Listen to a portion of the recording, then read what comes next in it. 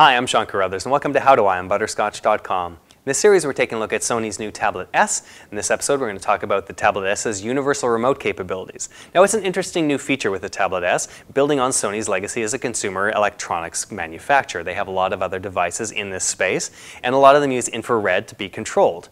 With the built-in infrared sensor and transmitter on the Tablet S, it actually is able to control these other devices. Now what you have to do, of course, is just enter those other devices into the Tablet S's remote control software, and then you can actually control them from the Tablet S. Now, as you'd expect, Sony does give preference to its own CE devices when you're doing the setup, but you can still use the Tablet S's remote for other manufacturers' devices. To get started, click on the remote icon in the top left, or from the Apps menu. Choose Easy Registration if you want to pick your device from a list, and then click Next. First, you're going to choose the category of the device. There are a few types, both old and new, including VCRs, DVD, Blu-ray, stereos, network players, projectors, and more. In this case, we're going to stick with the TV. Next, you're going to choose the manufacturer. Sony's at the top, but all the others are there in alphabetical order underneath. We're going to choose Sharp for the TV because we have one right behind us here. After you've chosen your TV, hit Next. In this case, it says we have multiple remote types for this manufacturer, and to try them all to see if they work. In our case, Type 1 remote is OK, so we're going to click Next. The app also features something called Gesture Mode, which allows you to use your finger to swipe across the screen or tap on the screen to activate commands that you're going to use regularly. You can set them up here and choose the particular items you want to use in Gesture Mode, and then tap Next. You can change the icon that appears with this particular device if you like. You can do a test of the remote if you're not sure that it's going to work the way you want it to. You can cancel completely, or you can go back from the screen if you want to adjust anything. When you're done, tap Finish, and then your new device should appear on the main remote screen. Now, of course, everyone has more than one device in their home theater setup, so you'll probably want to add another device. To do that, tap the Register Device button from the main screen, which is marked with a plus sign. You can go through this process again using Easy Registration if you prefer. But if your device isn't included or you want to customize, you can use the other option. This item will require your usual remote control for the device you're about to program here.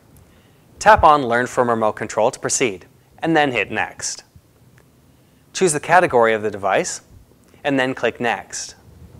You'll see all the buttons here are grayed out, so you're going to tap on one of them to assign it a command. Place the other remote control next to the tablet as shown in the diagram on the screen. Press Start to start recording the infrared code from your remote control, and then press the button on the remote itself. It'll ask you to do it again if it wasn't able to get the remote code, but if it did, it'll say that it's learned it. You'll repeat this process for all the buttons that you do want to add.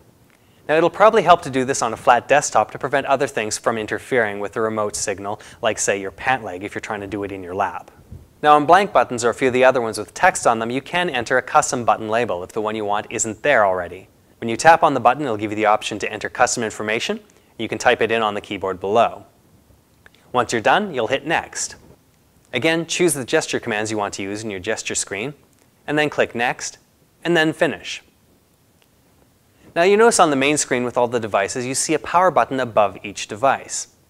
You can actually tap on this power button to turn the device on or off without actually entering the remote for that device.